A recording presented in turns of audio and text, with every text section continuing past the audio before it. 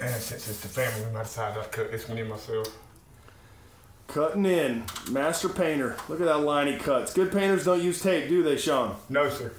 You're using tape, I don't want you. Exactly.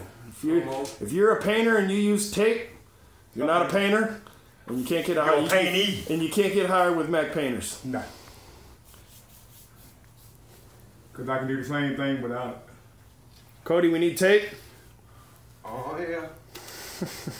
No, we don't need no tape, Mr. Clifton. Good answer. Good answer.